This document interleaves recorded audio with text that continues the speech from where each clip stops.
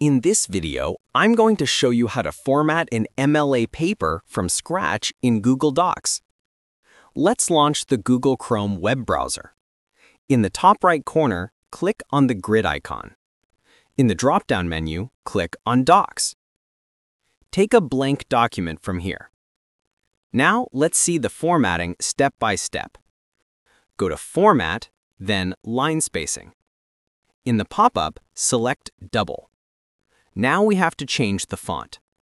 Although we can use both Times New Roman and Courier fonts in official papers, it's best to use Times New Roman. Click on the font option and change it to Times New Roman. The official font size for an MLA paper is 12, so change your font size if you are not using 12. Now type the name of the person who is writing the paper. In the next line, write the name of your teacher, advisor, or instructor. But remember to use the appropriate title for their name. Some of them can be doctor or professor. In the next line, enter your class name or code. Now we have to add the date. Be careful about the date format. You have to add the day in numbers, the month in words, and the year in numbers again. Remember that you have to separate the day, month, and year using spaces, not commas or any other signs. Now let's add the page numbers. Double-click on the upper part of the margin. This will open the header option for you. In the header section, click on Options. In the drop-down, click on Page Numbers. In the pop-up, add the page number as a header, show it on the first page, and start it at 1. After you are done, click on Apply. If your page number isn't on the right side, select the page number and change the alignment to right. You can also add your last name before the page number. One thing to notice is that the header is in a different font than what we are using. Select the whole header and change the font to Times New Roman. Let's come back to our main article.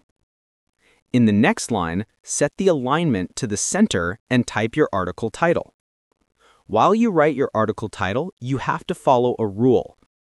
You must capitalize the first letter of the uncommon words and keep common words in lowercase.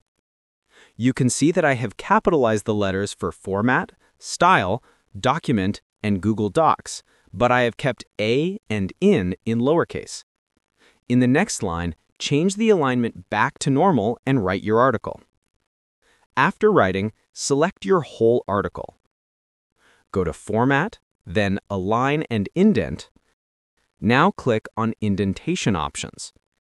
In the pop-up, click on Special Indent and select First Line Indent. In the empty box on the right, enter the value for the first line indent. In my case, I will add 0.5 and click on Apply. Here you can see that the first line of each paragraph is indented. Now our article is done. Some of us go to File, then Share to submit our paper to our teacher. But I highly recommend not using this method, because if you do, most of the time the formatting of the document gets jumbled.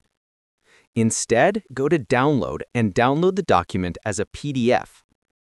Now let's close the browser and open our PDF. Here you can see that our article is complete and the formatting is perfectly in place. Following these steps, you can easily format a paper in MLA style using Google Docs. Feel free to reach out if you encounter any issues during the process. If this video helps you out, please leave a like and subscribe. Comment below if you have any questions. If you need further assistance, consider hiring a professional using the link in this video below.